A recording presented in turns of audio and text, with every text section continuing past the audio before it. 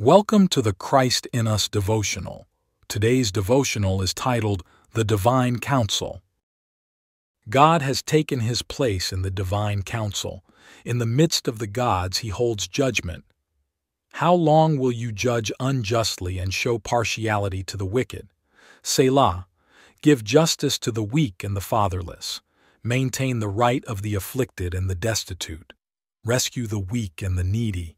Deliver them from the hand of the wicked. They have neither knowledge nor understanding. They walk about in darkness. All the foundations of the earth are shaken. I said, "You are gods, sons of the Most High, all of you. Nevertheless, like men you shall die, and fall like any prince. Arise, O God, judge the earth, for you shall inherit all the nations." Psalms chapter 82, verses 1 through 8, English Standard Version. The Heavenly Father has chosen to have a council from which he runs his kingdom, both the heavenly kingdom and the earthly kingdom. The Heavenly Father doesn't need counsel from anyone, for he is all-knowing, yet this is how he chooses to run his kingdom. Without this understanding, we can't come to the complete revelation of the heavenly and high calling of God in the Lord Jesus and the adoption, which is connected to the firstborn inheritance of Christ. In Psalms chapter 82, we see God taking his place amongst other lesser gods, with a small g, and judging them for not judging the nations righteously. God judges these sons of God because of their rebellion and wickedness, and passes the judgment that they will die like men.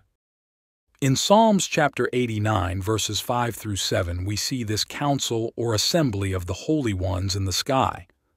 These heavenly beings are divine sons of God, not humans, as some erroneously try to make them. Let the heavens praise your wonders, O Lord, your faithfulness in the assembly of the holy ones. For who in the skies can be compared to the Lord? Who among the heavenly beings is like the Lord, a God greatly to be feared in the council of the holy ones, and awesome above all who are around him? English Standard Version.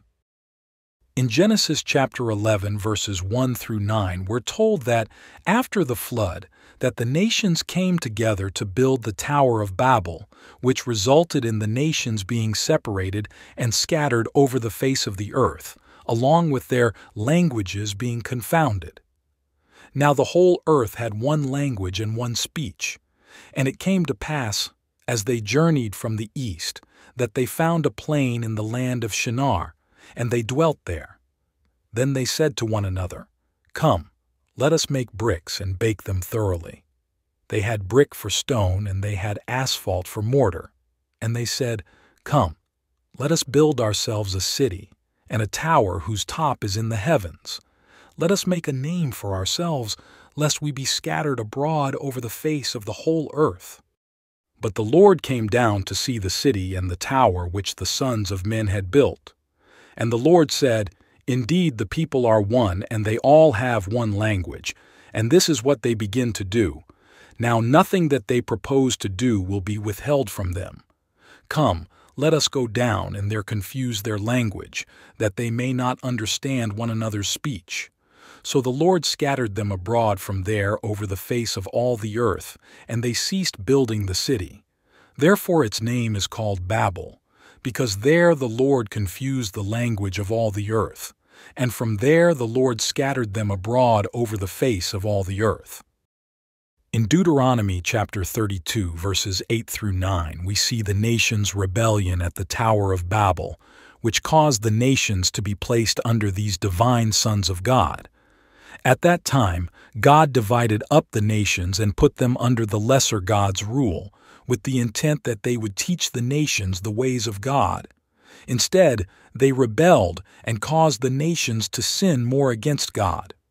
When the Most High gave to the nations their inheritance, when he divided mankind, he fixed the borders of the peoples according to the number of the sons of God.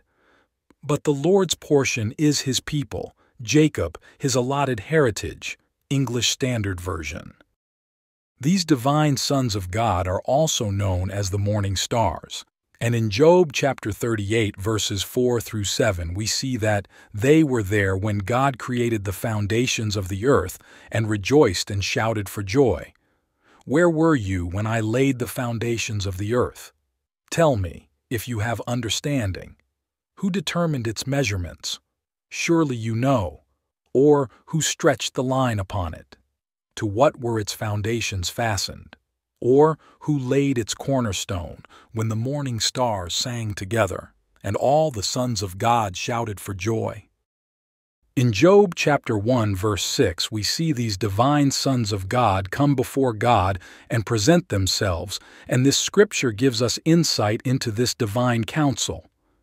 Now there was a day when the sons of God came to present themselves before the Lord, and Satan also came among them. And Job chapter 2, verse 1 says, "Again, there was a day when the sons of God came to present themselves before the Lord, and Satan came also among them to present himself before the Lord." Before the nations were put under these divine sons of God at the Tower of Babel, in Genesis chapter 6, verse 4, there were other divine sons of God, before the flood, came down and married daughters of men, and their offspring were the giants, or Nephilim. There were giants on the earth in those days, and also afterward, when the sons of God came in to the daughters of men, and they bore children to them. Those were the mighty men who were of old, men of renown. In the book of Enoch, we are told that 200 of the divine sons of God left their proper domain, came to earth, and sinned with the women from earth. It is essential to see the difference between the divine sons of God who rebelled here in Genesis chapter 6 and those who inherited the nations. The books of 2 Peter and Jude speak about these sons of God who left their proper domain and are now in chains awaiting their judgment on the day of judgment.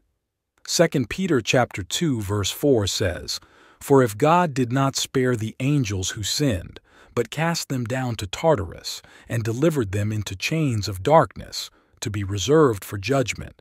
And Jude chapter 1 verse 6 says, "And the angels who did not keep their proper domain, but left their own abode, he has reserved in everlasting chains under darkness, for the judgment of the great day." As a result of the nations rebelling against God and building the Tower of Babel, their language was confused, and they were separated into 70 nations and placed under the rule of the divine sons of God. After this Tower of Babel incident, God chose Abram and built from him a nation that he would use to bring the nations back under him. The nation that will come from Abram is a big part of God's plan of the ages, for a remnant out of the children of Israel has a significant part in bringing about the restoration of all things. Through the seed of Abraham, all the families of the earth will be blessed. Even though God disinherited the nations for a time, in the coming ages, they will all be restored and become the inheritance of Christ. The divine sons of God who were judged in Psalms chapter 82 will be judged on the day of judgment and replaced with a chosen remnant from this present evil age who are saved by the Lord Jesus and sanctified by Him. The Lord Jesus came to not only redeem the nations by His work on the cross, but through the adoption will replace the rebellious divine sons of God with those called out of this world by the Lord Jesus. He is transforming His followers into His image and will exalt them to the throne as joint heirs with Himself. Those who attain to the first resurrection are the overcomers who will replace the rebellious divine sons of God and take their place in the divine council. The overcomers will be made like the Lord Jesus after the first resurrection. The new creation will be completed, and they will become divine sons of God. Let us pray. Heavenly Father, thank you for calling me out of this fallen world and calling me to the high calling in Christ. May you transform me into the image of Christ so that I may be joint heirs with Him. Please continually remind me each day that you have appointed me in Christ to the firstborn inheritance with the Lord Jesus, and will one day sit with Him in the divine council. Amen. If you have listened to this devotional but have never repented and asked the Lord to come into your life and would like to do so now, pray this. Heavenly Father, I believe the Lord Jesus died and was raised from the dead according to the Scriptures. I come to you asking for you to forgive me and wash me of all my sins. Please cleanse me from all things that are offensive to you. Please do a work in me according to your will so that I may be with you forever when I die. Teach me your ways and the things that please you. Amen. If you have prayed this, please let us know in the comments. I encourage you to ask the Heavenly Father to guide you to a church where you can be baptized in water and can be taught and grow in the Lord. Seek the Lord Jesus and ask Him to baptize you in the Holy Spirit. God bless you.